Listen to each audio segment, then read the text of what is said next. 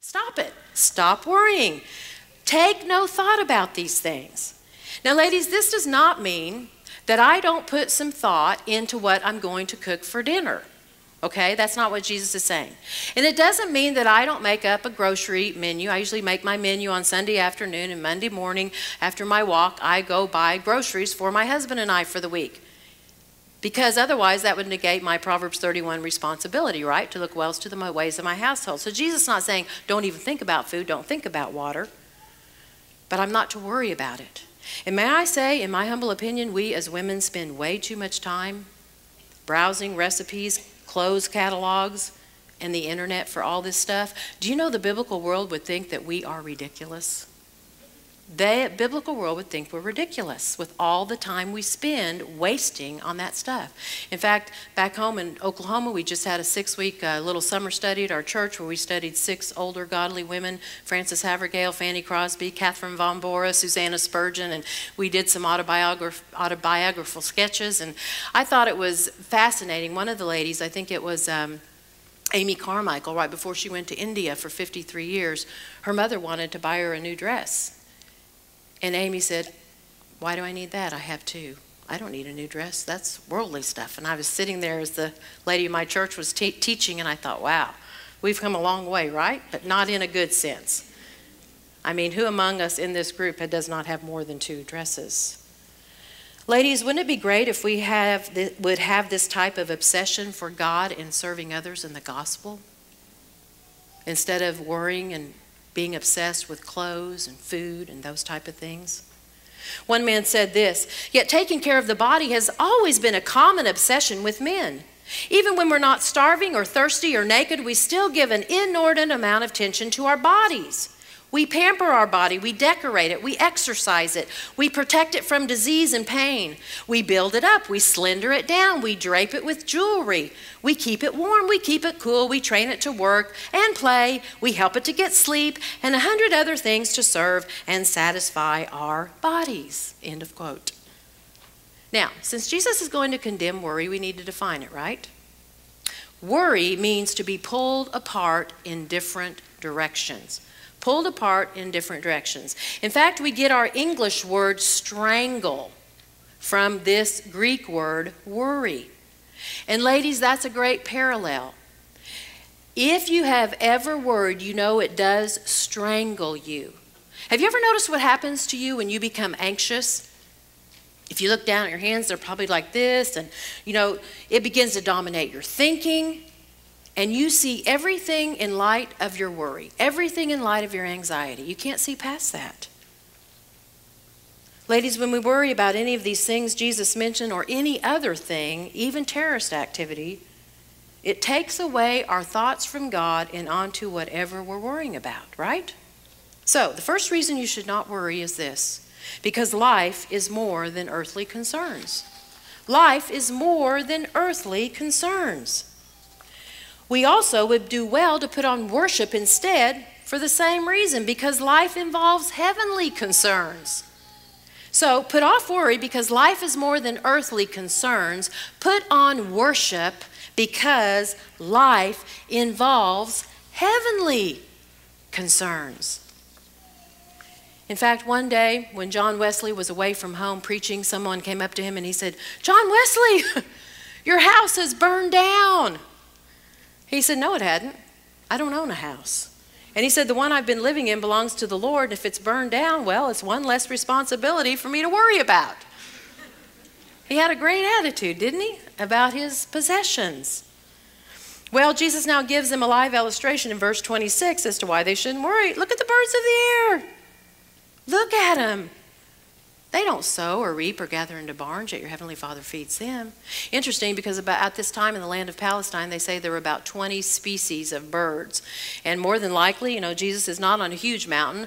I didn't have time to get into the background of the Sermon on a Mount, but like a big slope. And I'm sure he's saying, look at the birds, you know, look at the birds. He says they don't sow or reap. They don't plant seeds. They don't harvest. They don't gather their food and put it into barns. Now, ladies, let me be very clear. Jesus is not condoning laziness. Birds do work. I've watched them.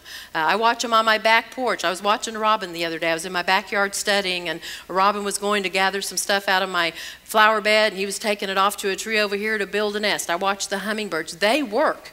Birds work. They build nests. They watch over their young. They go out and feed them after the babies are born.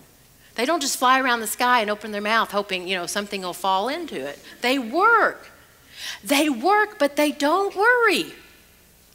I watch those robins. I watch my hum. They're not worried. They don't worry.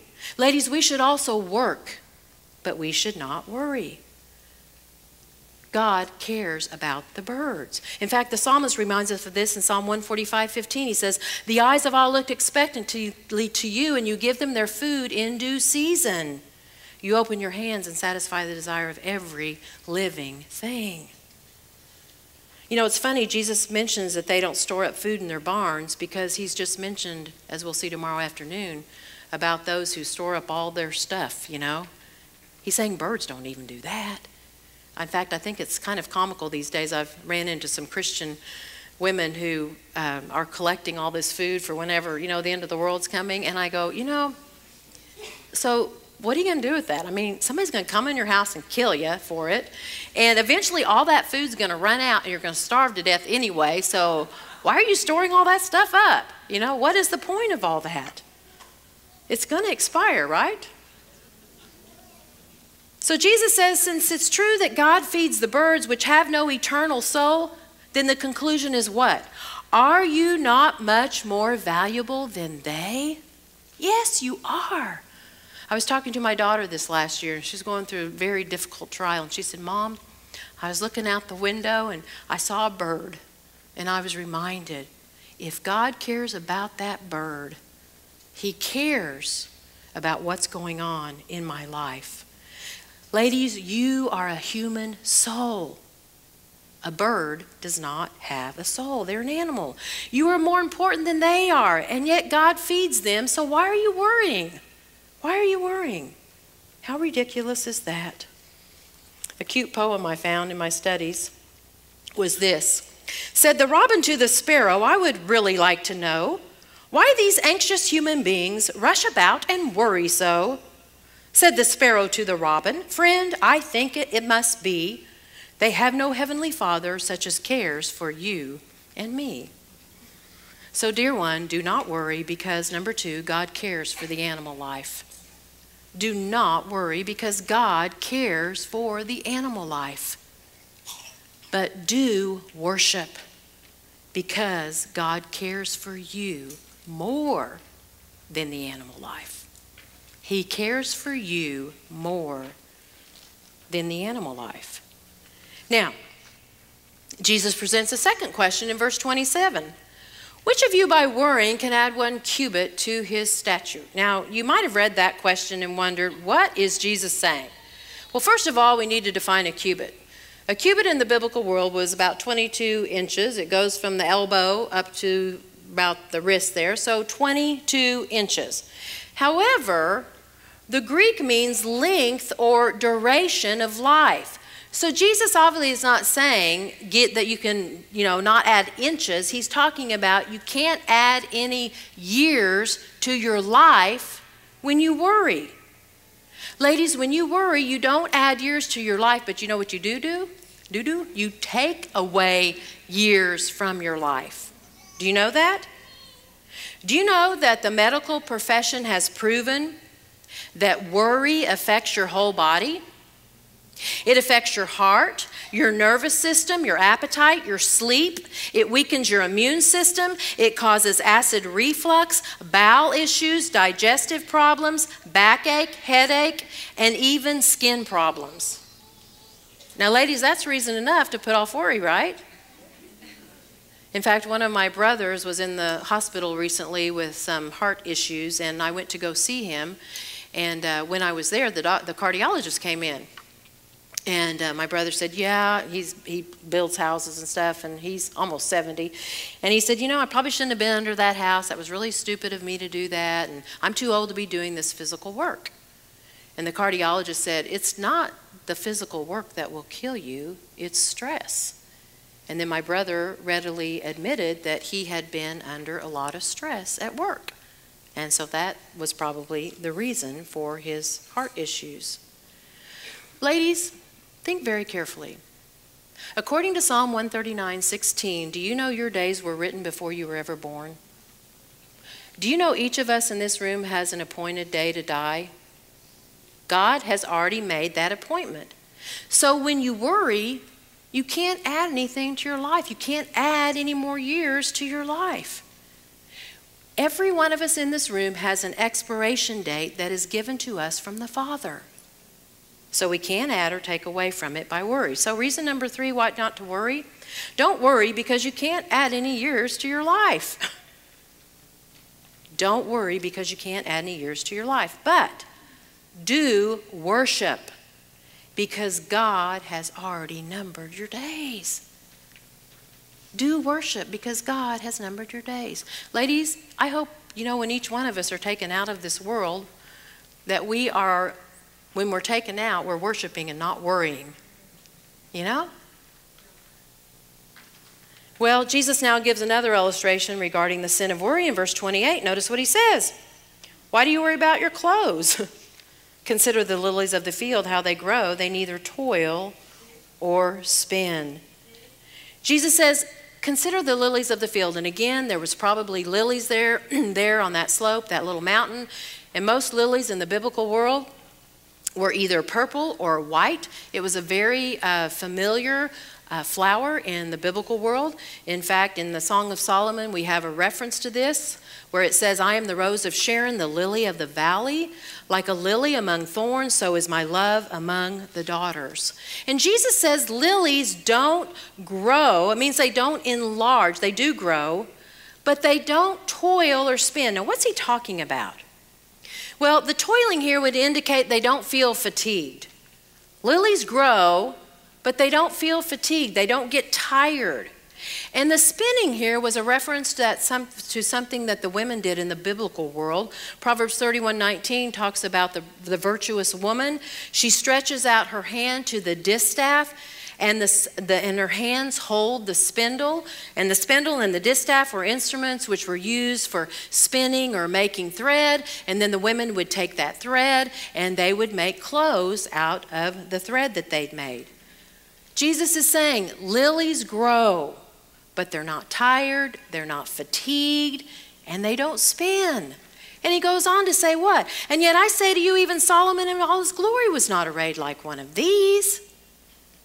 You know what Jesus is saying? Even Solomon, who was the king and was likely arrayed in purple or white because that's what kings wore, even Solomon wasn't as beautiful and brilliant as one of these fine lilies.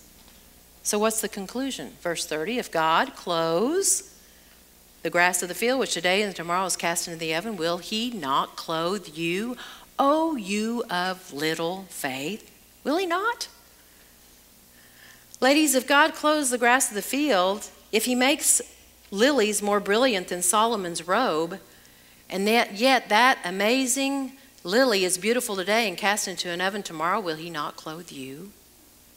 In fact, in biblical times, what the women would do, they would go out and collect those lilies that had died and faded away and any other flowers or herbs or tree limbs or whatever, and they would take all that stuff and put it in their makeshift oven and use it to light their little fires so that they could bake bread and cook. And Jesus says, if God cares about the lilies who have no soul, that are here today, and tomorrow the ladies gather them and throw them into oven to bake their bread, does he not care more for you who have an eternal soul? Doesn't he care for you? So ladies, reason number 4 why you shouldn't worry. Don't worry about having enough clothes or anything else, because God clothes and cares for the plant life. Don't worry about having enough clothes, because God clothes and cares for the plant life. But do worship. Same reason. Because God clothes and cares for you more than the plant life. He cares for you more. In fact, before he ends that verse, notice what he says. He rebukes their worry. He says, "O you of little faith, you who are lacking confidence." In fact, the Greek translation is little faithed ones. "O you little faithed ones." Ladies, listen very carefully. Worry is contrary to our faith. It's contrary to what we say we believe. The just shall live by what? Worry? No, we live by faith. So, reason number 5, stop worrying because worry indicates you have little faith. Oh, you of little faith. Stop worrying because worrying indicates you have little faith. Instead, worship, because worship shows you have great faith. So stop worrying because it indicates you have little faith. Start worshiping because it shows you have great faith. Well, after giving 2 wonderful illustrations of how futile worry is from the plant life and the animal life, Jesus reminds them again in verse 31, stop worrying. Therefore, don't worry, saying, what am I going to eat? What am I going to drink? What am I going to wear?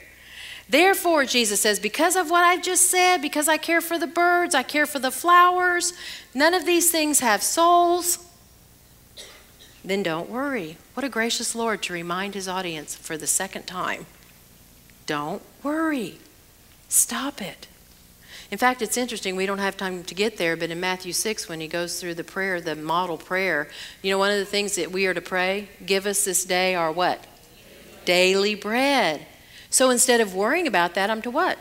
Pray about it. Isn't that what Paul says in Ephesians or in Philippians? Be anxious for nothing, but in everything by what? Prayer and supplication with thanksgiving, let your requests be made known to God, and the peace of God will guard your heart and mind through Christ Jesus. Doesn't Paul say that in Philippians 4?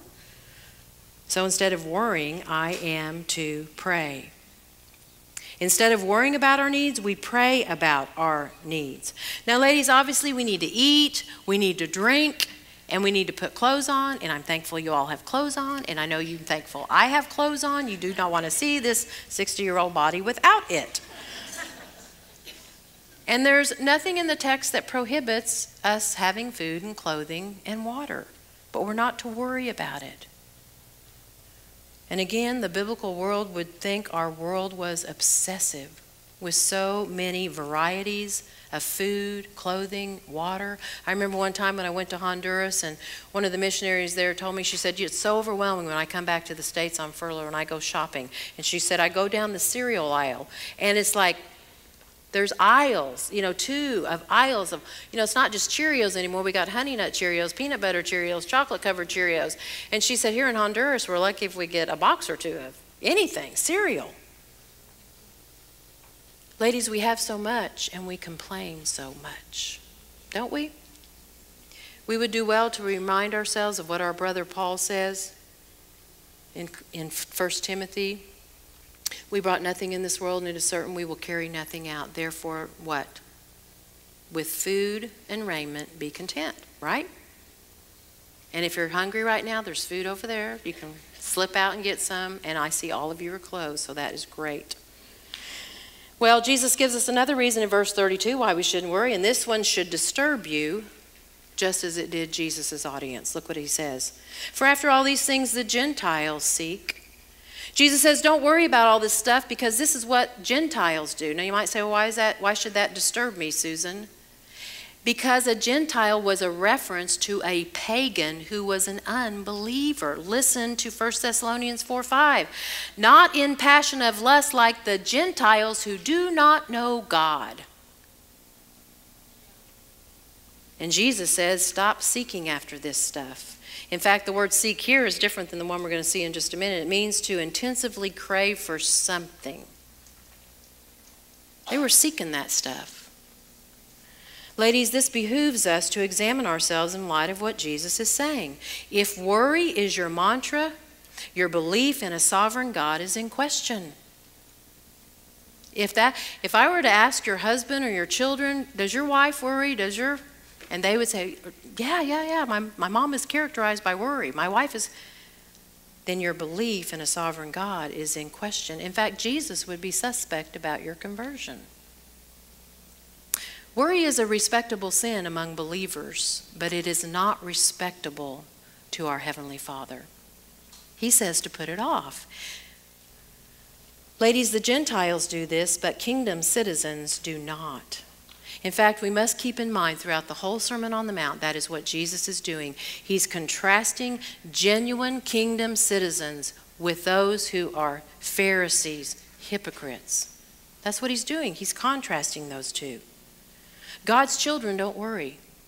Hypocrites do worry. And again, this leaves us to examine ourselves in light of this respectable sin. And may I say this as a pastor's wife, and even as your sister in Christ, unbelievers are watching you. They're watching your life. They're watching you as you go through trials in life. And so if you are going around biting your fingernails and worrying about everything, you are making the doctrine of God unattractive. You're not adorning the doctrine of God and making it attractive. And you're no different than they are. Ladies, we need to show them that Christ gives peace, right? Isn't that the promise? Peace I leave with you, my peace I give unto you. It's a promise. And Jesus says, don't worry about these things because your Father knows you need them. Ladies, God knows what you need. And He's promised to supply your needs. In fact, I like what Elizabeth Elliot says. If you needed it, you'd have it, right? So if you don't have it, you didn't need it. You just think you needed it, right?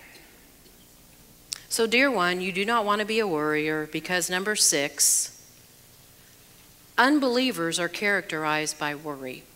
Don't worry. You don't want to be a worrier because unbelievers are characterized by worry.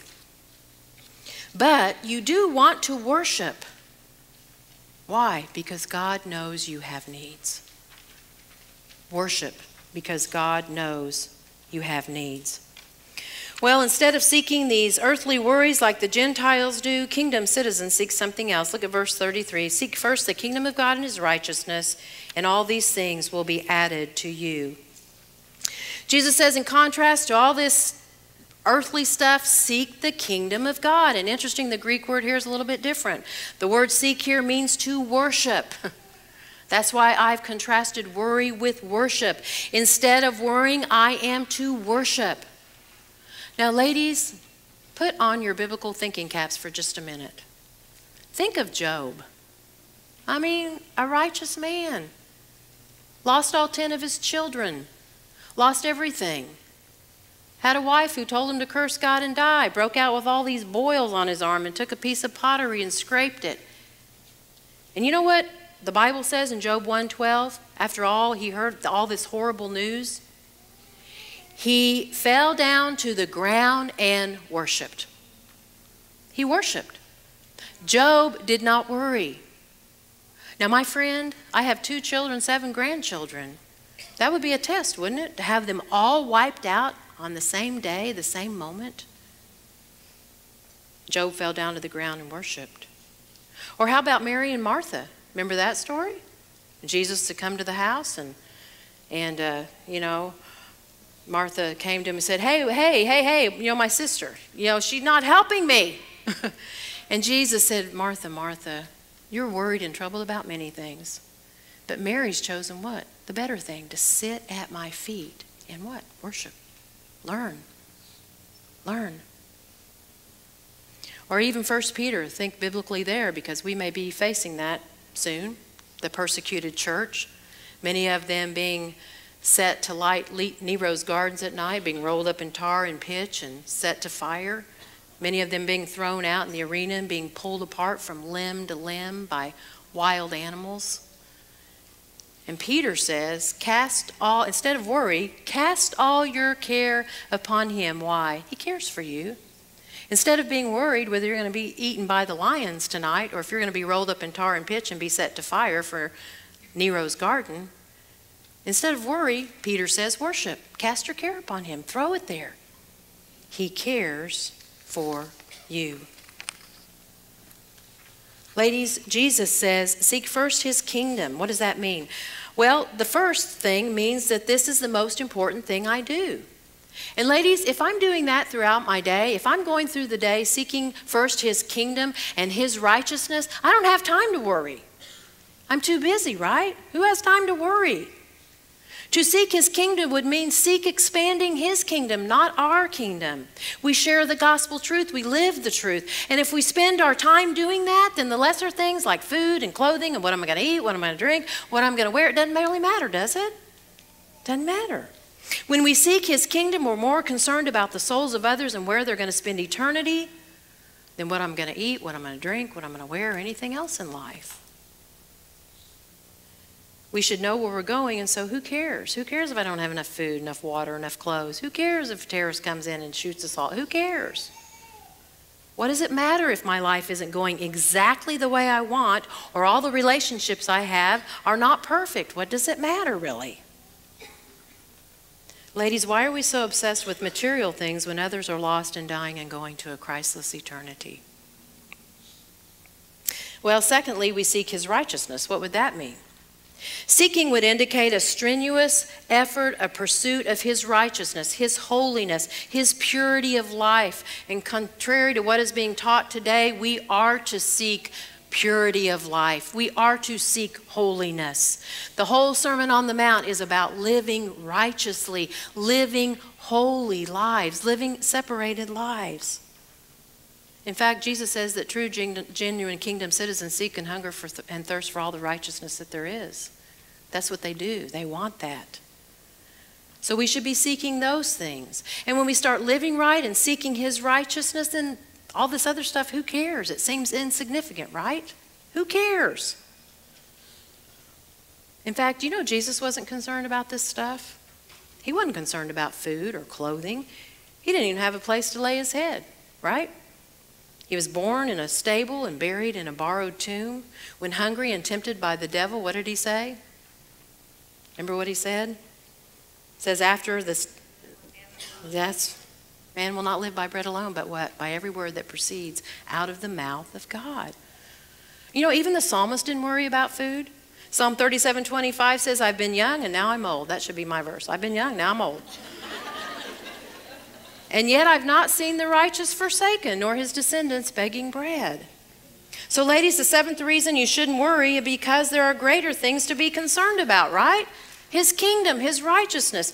Don't worry because there's greater things to be concerned about. His kingdom, his righteousness. But do worship, because as you seek heavenly things first, all of this other stuff will be taken care of. But do worship, because as you seek heavenly things first, all of this stuff will be taken care of. In fact, Jesus says here, it will be added to you, which means it will be placed additionally unto you.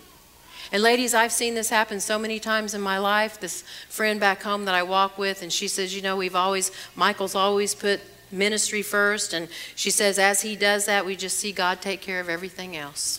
Takes care of it. All these things will be added to you. Well, Jesus concludes his thoughts about sinful worry in verse 34 and gives another reason why we shouldn't worry. Therefore, don't worry about tomorrow, for tomorrow will worry about its own things.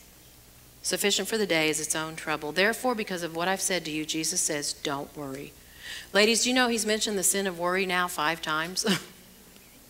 Don't worry. Don't worry about tomorrow. Why shouldn't I worry about tomorrow?